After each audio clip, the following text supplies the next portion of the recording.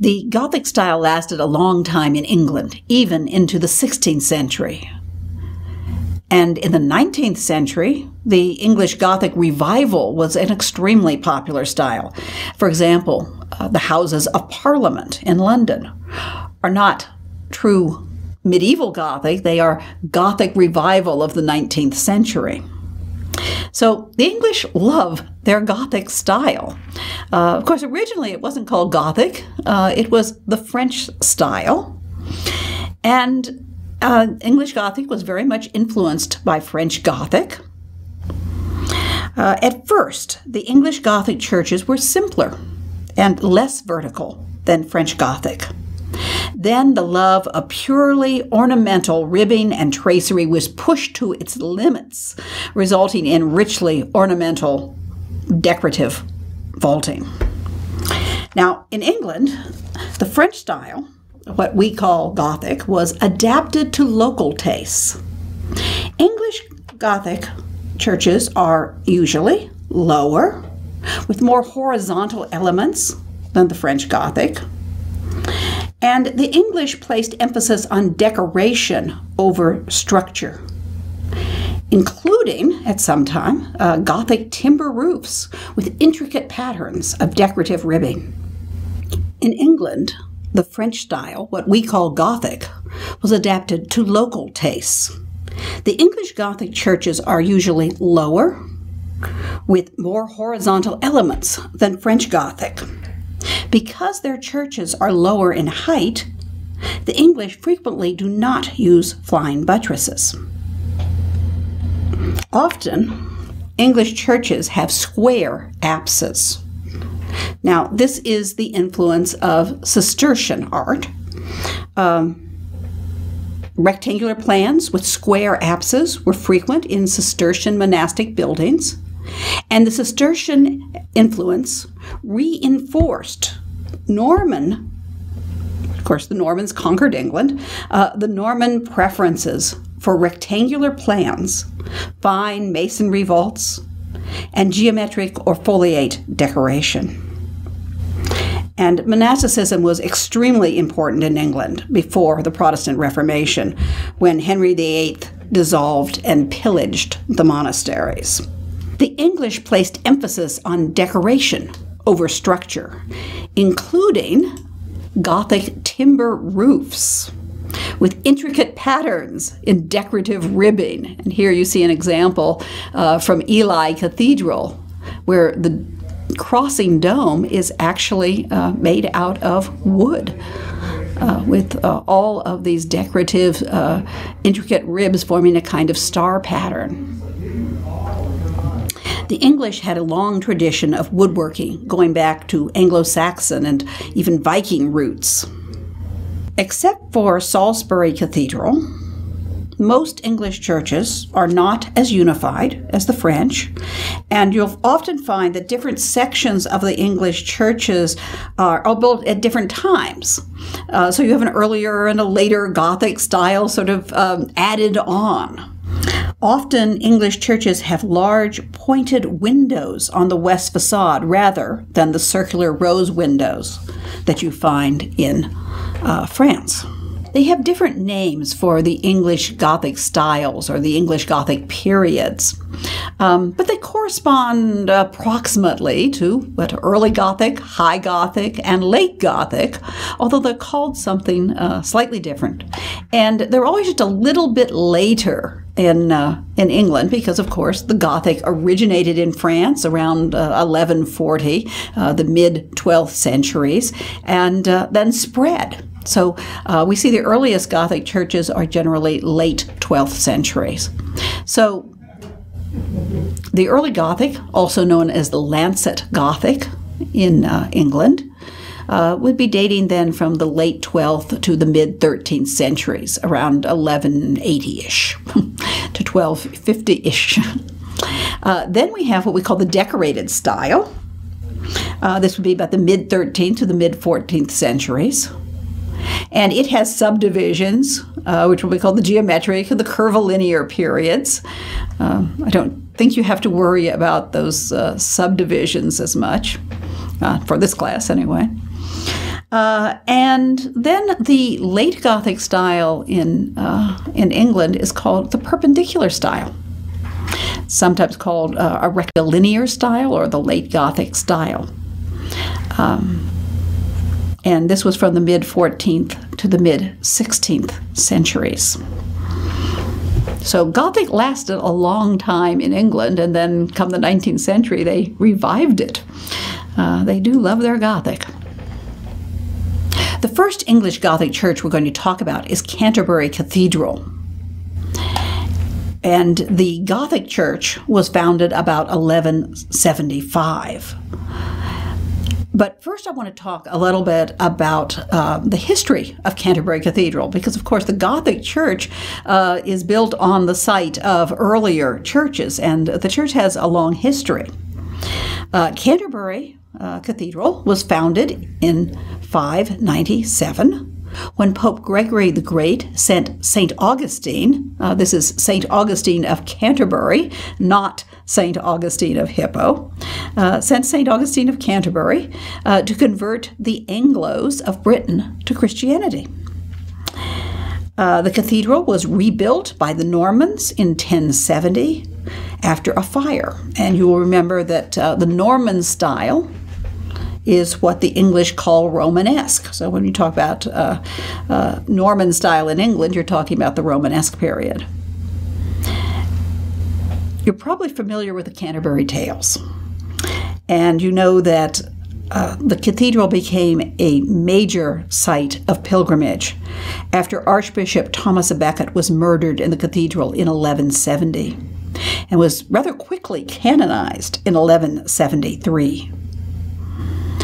And of course, it became a site of pilgrimage for centuries, right up until the Reformation. In 1174, a disastrous fire destroyed that cathedral. So now they're going to rebuild it in the new Gothic style. So around 1175, the Gothic Cathedral of Canterbury was begun. The architect and master was a Frenchman, William of Sens, who died from a fall from the scaffolding in 1178. The new choir of Canterbury Cathedral resembles and was influenced by the early French Gothic style of Sens Cathedral, which of course William of Sens would have been quite familiar with. This introduced to England the French style of pointed arches and clustered or compound piers. Building continued under William, a different William, William the Englishman they call him, to distinguish him from William of Sens, his French predecessor. And the early Gothic building campaign continued from 1175 to 1184. This included the eastern part of the present building, the large choir, and the Trinity and Corona chapels. The Chronicle of Gervase of Canterbury, who witnessed the building, tells us of William of Sens, his unfortunate end, and his new building techniques. William introduced a new vaulting technique to England. Vaults were constructed with ribs and keystones and supported by tall, slender shafts connected to the piers of the nave arcade. Gothic unity, or the fusion of parts, was a new way of building.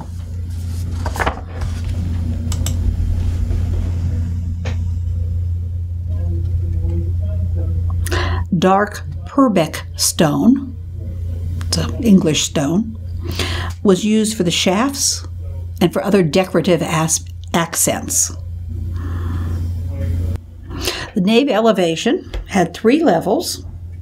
The arcade, a gallery rather than a triforium, so it's larger than a triforium. People can walk around on that second level. And a clerestory. This resembles early French Gothic churches like Sens, rather than the French High Gothic elevation of arcade, triforium, and clerestory. You can see here how Sens Cathedral influenced Canterbury Cathedral. You have your pointed arches and a gallery, and then the clerestory above. There certainly are some differences. That contrast of the dark stone at Canterbury, for example, sets up an interesting decorative aspect. And as you can see, the dark colonnette rises to the capitals of the nave arcade, and then there's a kind of break with a new base of the colonnette rising up again. But we often say that the English Gothic churches are not as high, they're lower, and they have more horizontal elements. You can read the gallery as a large, sort of horizontal band throughout the building. And here we're comparing the Sens vault, the sexpartite vault at the early Gothic French church of Sens, with the vaulting at Canterbury Cathedral. They're both sexpartite vaults, or six-part vaults, with the transverse arch coming straight across the nave, rising from the springing of the vault, and that forms the edge, the boundaries of the bay, and then they are crisscrossed with decorative ribs, not just the two ribs crossing diagonally that would make a quadripartite vault, but also in the middle. So you have 6 sections, 6 of these sort of concave triangular sections in each bay. In the 14th century, the vault was extended into the space of the west end, using the late Gothic style known as the perpendicular style. This was between 1377 and 1405, the late 14th century into the very early 15th century. Now, the perpendicular style features, as you can see, tall vertical supports and a decorative lernay vault. And let's take a closer look at the vault. You can see that you have all of these multiple ribs rising from the springing of the vault, from the capitals here. And then within it are these shorter ribs that form decorative pattern. So lernay are the extra ribs between the other ribs and the boss. And they form a decorative pattern. It's characteristic of the perpendicular style, and it exemplifies the English love of pattern and decoration. Slightly later, we have Lincoln Cathedral, which was begun less than 20 years later, in 1192. The dedication at Lincoln is St. Mary's, so it is a church dedicated to the Virgin Mary. It was commissioned by Archbishop Hugh of Avalon, and the architect and master mason was Geoffrey of Neuers. When you look at the facade of Lincoln Cathedral, you'll see basically a screen of blind arches just going completely across the surface. You'll remember blind arches are arches with wall behind them. And this really masks the interior. It is a kind of screen. And it also has these very strong horizontal elements. Each row of the arcades forms a kind of horizontal band. The walls also are quite heavy. You're not seeing a lot of perforations there. And you don't have flying buttresses at this church. All of which exemplifies the English preference for horizontal elements rather than just overwhelming verticality. You have vertical elements too. You have your pointed arches, for example, and you can see that the facade has this very, very tall pointed recess above the entrance door. But still, you have the strong horizontal aspect of this church. The plan is cruciform or cross-shaped. And as you can see, it has a number of cross pieces. It actually has double transepts, in other words, 2 transepts, rather than just one. And here you see the square east end, the square choir that we talked about, that was typical of many English churches. You have a rib ridge, which you saw at Canterbury, that goes down the length of the church. And then Tresarian vaults, and these are the ribs that spring from the shaft or the pier to the rib cage. And that is in the nave and in the eastern choir. And then you have something that's really interesting. It's called the crazy vaults. And those are in what is known as St. Hugh's Choir, which is further east. And that is the part of the nave that is between the transepts, essentially. It was designed in 1192 and then rebuilt in 1239. So now we've looked at it in plan. Let's look at it in the actual architecture. These are those crazy vaults we talked about. Why are they crazy? Well, because they've got uneven spacing between the Tessarion ribs, and you can see these ribs spring from the springing of the vault, and they rise up to a rib ridge, a rib that just goes horizontally down the nave, right at the top of the vault, and the springing isn't regular, and so it's crazy. And it divides the ceiling into irregular shapes rather than quadripartite or sexpartite. And it's lively, it's fun, it's decorative. And here's a closer detail of one of those vaults. They divide the ceiling into irregular and intricate shapes. And this is part of the style that's called the decorated style, or sometimes the curvilinear style. This begins an experimental phase of English architecture where you have lighter construction and increased ornamentation. If we look at the lower wall of the transept in St. Hugh's Choir, we see a new kind of arcading, which once again is very decorative. You have blind arcade, and then you have the arcade with the trefoil arches, and this refers to the 3 curving shapes at the top. And they overlap pointed arches, giving movement, richness, more 3-dimensional quality. They call it syncopated arcading. It's very decorative.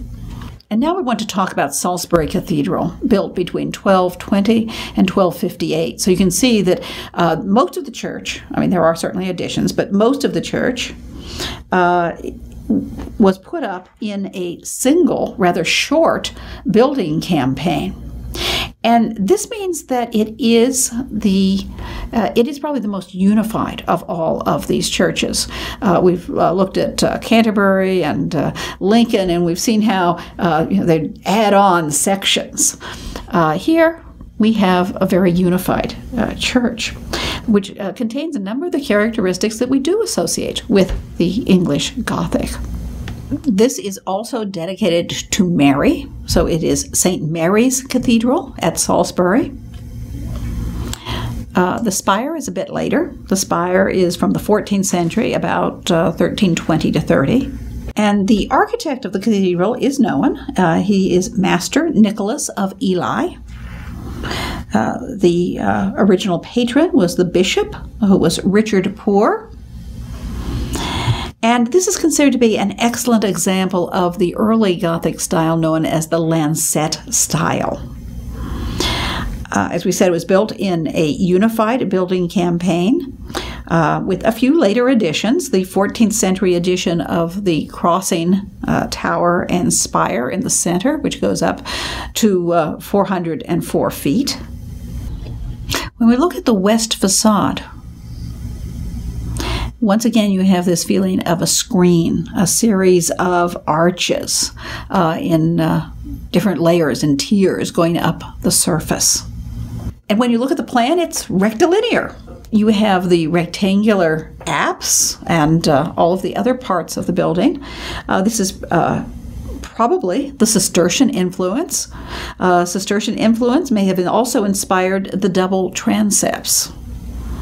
And of course, that square chapel at the eastern end is the projecting Lady Chapel, dedicated to Our Lady, the Virgin Mary.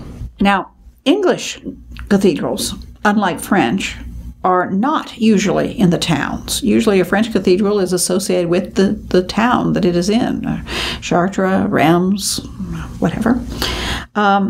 But English cathedrals are very often connected to an abbey. So there is need for more room, an extra transept here, a long choir. Because, of course, as you remember, the monks will be going to the canonical offices 8 times during the day and night. Some of the monks are also priests, and they have to say Mass every day. So they need extra space. Now, the height of this by French standards is quite low. And that, once again, is an English characteristic. The walls, relative to an English church, are massive. They're much thicker. That helps support the ribbed vault with no flying buttresses. And the windows which we'll be looking at shortly, it's a little hard to see them in this picture. The windows are what we call lancette windows. And we'll take a look at that in a moment. In the interior, you see the pointed arches. The tripartite elevation, where you have your side aisles, which are essentially, they're the same height as the nave. The side aisles are not lower. And you have one arched opening from the floor to the ceiling, and the columns rise to the springing of the vault, with the ribs springing from the top of the column to this center of the ribbed vault. Within the church, we have the pointed arches and a tripartite elevation, which I think you can see better in the detail. You have the arcade, the gallery, and then the clerestory. Remember, we have a gallery rather than a triforium, which in and of itself makes a very strong horizontal band going down the church. So you do have vertical elements, certainly, pointed arches, pointed vaults, and yet there's still that emphasis on the horizontal elements, the band of the gallery, this very strong string course or molding that goes down the length of the nave right under the gallery. And so you have this horizontal line pointing clear down the nave. And then if you look at the wall and you look at the compound piers, there's no colonnettes that rise all the way from the floor to the vaulting.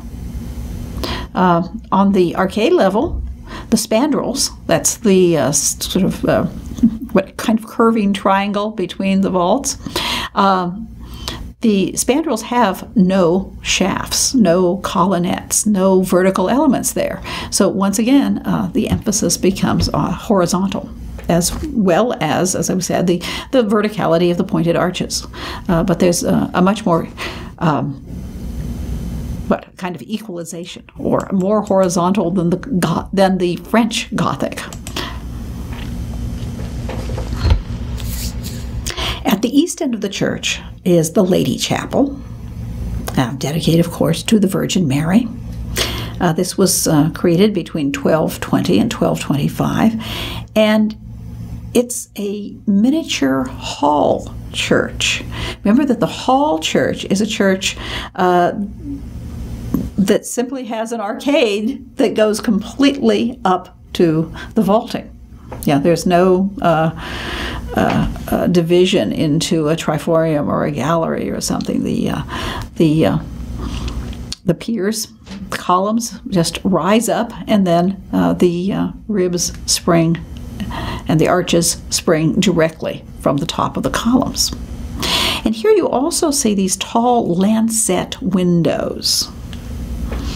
And they are called lancet because, of course, a lancet is a sharp tool that you're dissecting with and things like this.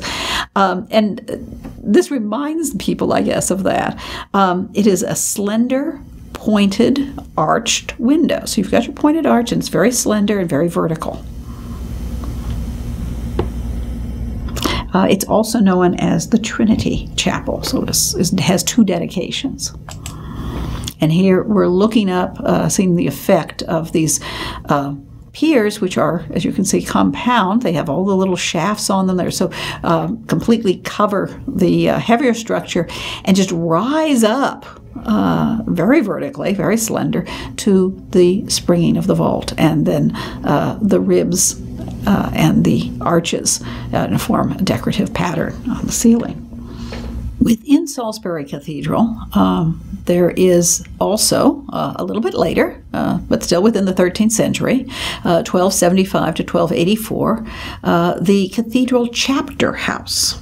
Now, the Chapter House is the room in which the monks would meet for meetings and chapter business. This is in the decorated style. So you have the lancet or early Gothic style, and here we have the slightly later, which might correspond to High Gothic, decorated style. And as you can see, the ribs are forming a pattern in the ceiling. And you have this one central compound pier that rises, all of the slender colonnettes rise up, and it's almost as though they're turning into ribs, sort of like a kind of fountain spraying water, only here they're spraying ribs with just a beautiful decorative pattern. Windows fill most of the wall. So at the bottom you have a blind arcade in the lower wall, and then you have the entire upper part of the wall filled with windows. They are very large windows composed of a circular rose at the pinnacle of a pointed arch. And then within that large pointed arch, it's subdivided into two arches with four-lobed circular design at the top, subdivided into two arches with four-lobed circular design at the top that surmounts the lancet windows. So within the large arch, you have four lancet windows that they're subdivided into two smaller arches, each with two lancet windows.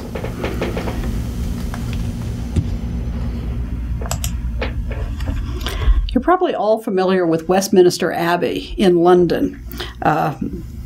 It's associated with the royal family and royal weddings. All sorts of pageantry takes place in Westminster Abbey.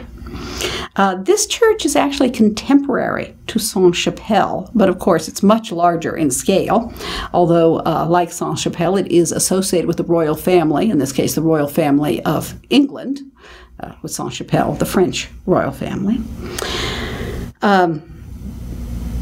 Henry III, King Henry III, ordered this church built in order to house the shrine of St. Edward the Confessor, who was an English king who was also a saint.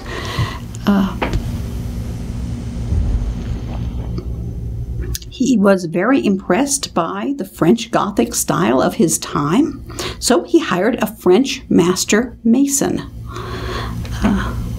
named Henry de Reyns, R-E-Y-E-N-S. That's Henry, or Henri, if you want to do it in French, which is Henry with an I instead of a Y, and then D-E-R-E-N-S. R-E-Y-N-E-S.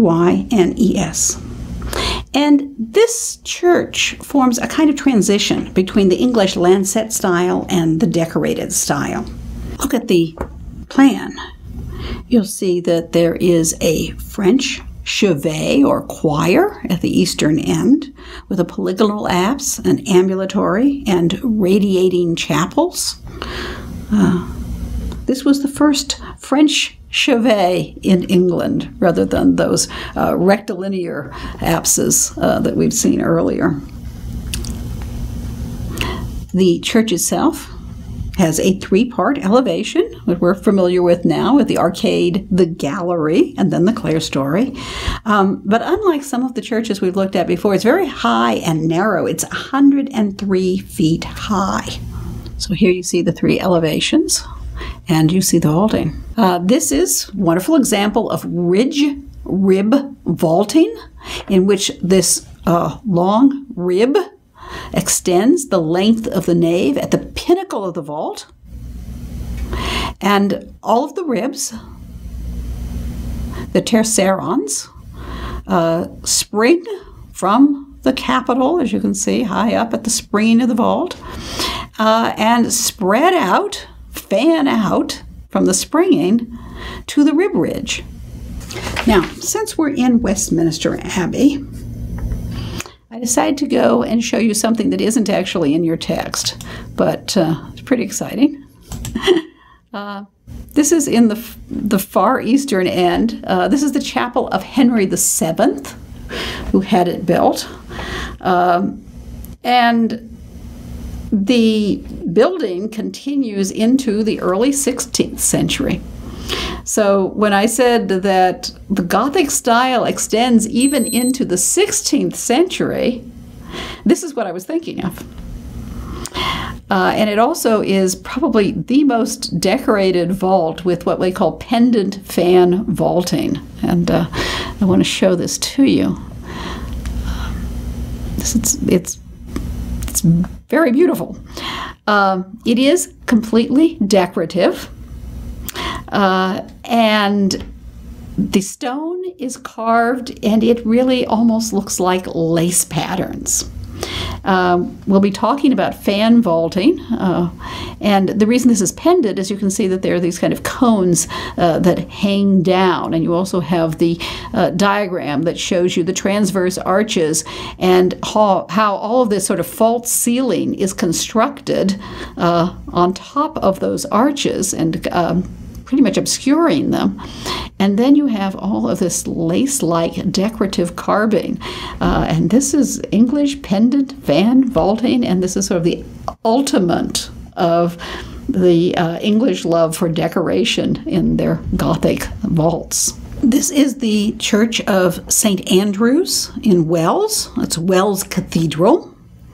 It's begun after 1184.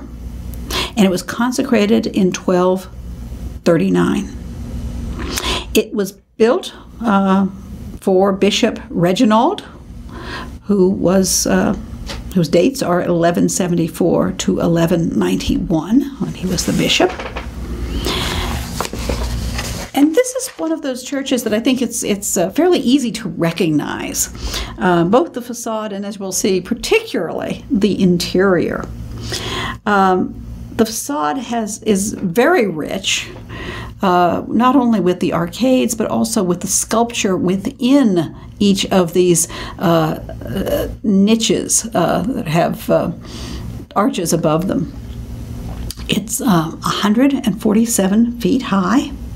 It has 6 huge buttresses with these massive 2 towers, and is, as we said, widely and is richly embellished with the surface pattern and with the sculptural friezes, which seem to go across the building, sort of in and out and in and out. The choir was then rebuilt in the 14th century. The towers are from the 14th and 15th century, English perpendicular. That's the top of the towers there. The nave vault is quite low.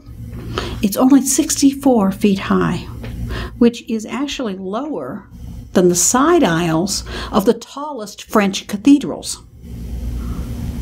The walls are thick, there are low proportions, and small lancet windows. There's no flying buttresses.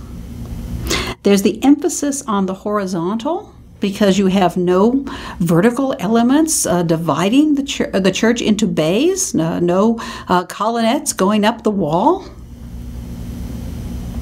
And here we have a triforium, but it's a fairly large one, that continues in a kind of zigzag pattern as a horizontal decorative element down the entire church, down the entire nave. But they have these very interesting and very unique arches that support the crossing tower. And these are known as strainer arches or scissor arches. A strainer arch or a scissor arch, you can see how this is essentially two arches, one extending down to the point of the one that extends up. And it does remind you a little bit about the about scissors that cross over. It was built in 1338. And the choir itself was rebuilt in the 14th century. Now, why did they put something like this in? Well, it wasn't purely decorative, although it certainly is decorative as well. It was built to support the tower because the masonry had been cracking. So they had to put a support in. And this is what they came up with. It's essentially 4 pairs of inverted arches on all the sides of the crossing. We're only seeing here, of course, the nave side. And then this becomes the entrance into the choir.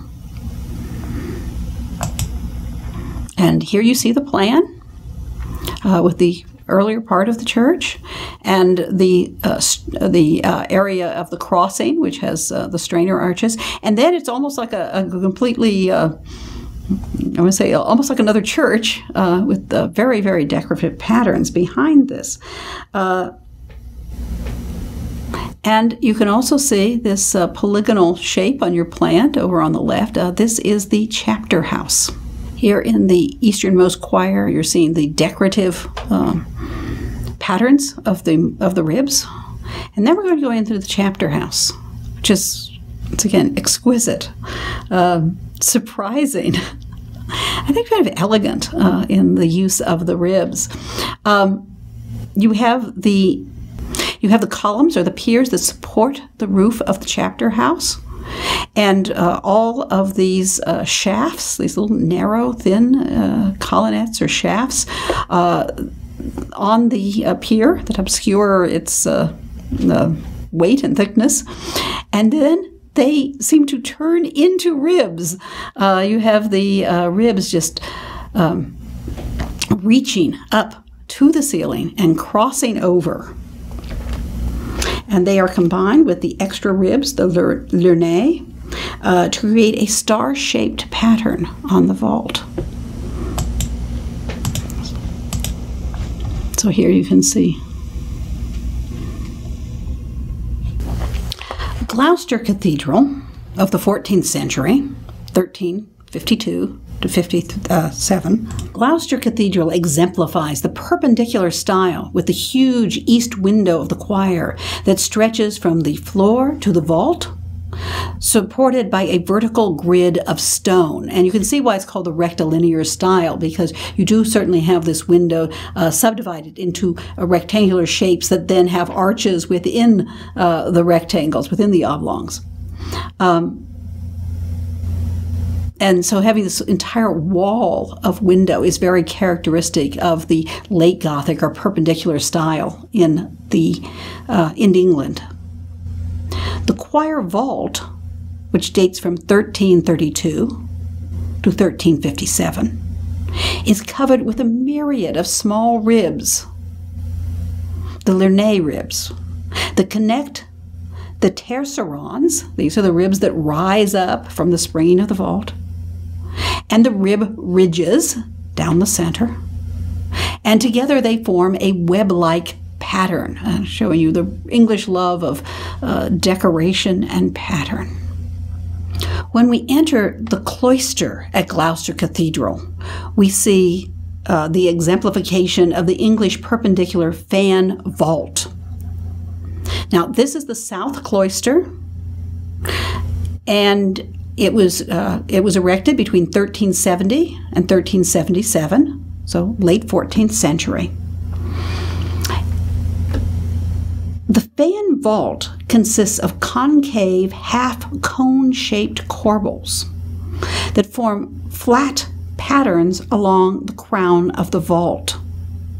So you can see, as you look at the springing, it almost looks like a half of cone. And then as you get up to the vault, instead of seeing a point, it's covered up with this flatter shape, just filled with pattern. These are carved with decorative tracery that gives a lace-like appearance. And the fan vaults mask the actual structure of the vault with ornamental patterning. The English are just not as interested in showing the function and the structure as they are in showing this beautiful decorative patterning. Another example of fan vaulting is found at Cambridge University in King's College Chapel, which dates from the mid-15th into the 16th century, 1446 to 1515. And this exemplifies the fully developed perpendicular style. It was designed by Reginald Ely and John Wastell, that's E-L-Y, and W-A-S-T-E-L-L, with vertical stone elements that support the huge windows that make up the flat walls of this rectangular hall. And you can see there is an elaborate fan vault that covers the ceiling with intricate tracery that decorates the cones that rise up to the center of the church vault. Incidentally, I should mention this. In the United States, when they built universities, one of the favored styles was the English perpendicular style because it had, nuances, reminiscence of Oxford University, Cambridge University. So you have buildings, you have universities such as Princeton and my alma mater, Bryn Mawr, that are in the English perpendicular style. And we do have in Taylor Hall a room with these very high windows. I don't believe there was any fan vaulting, however. Here's the diagram that shows you how to build a fan vault. You start, of course, with your structural vault, your pointed arches, your gables, and then you cover them up. You start building these cone shapes, which, of course, as you can see, are richly patterned. And then you cover the ceiling, the ridge, the top of the ceiling, and then adding the decorative bosses. And you get something that looks like this. It's as though your whole ceiling is covered with lace fans and exemplifies the English love of decoration.